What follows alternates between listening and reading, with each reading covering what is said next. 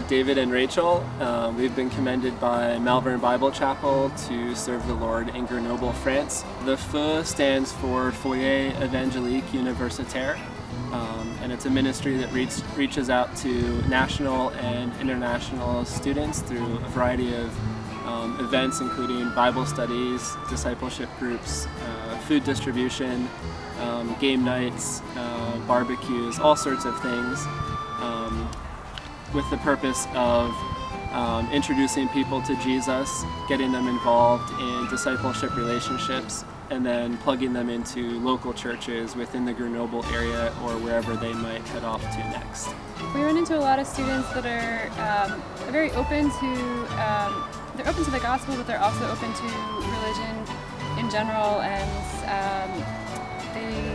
they think that Christianity is just one other religion that they can mix in with their belief system.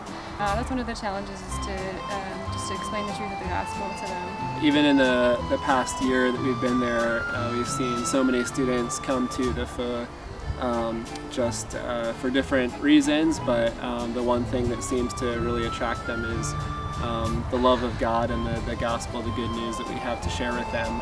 And even this past year, we've seen a number of students saved and grow in their relationship with God collectively through the ministries that go on at the FE and in Grenoble, and that's just really encouraging as we start out.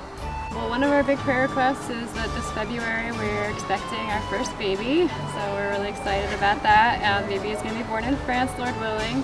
Also just wisdom for what to get involved with and what not to get involved with at the moment. There's a lot going on in the Grenoble area, and there's a lot of great things that we could be doing, but just for wisdom for what the Lord wants us to be doing at this moment. We just wanted to thank everybody for your prayers, your encouragement, and your support for us.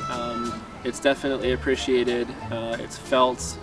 We know that God is alive and active here in France, and just thank you so much.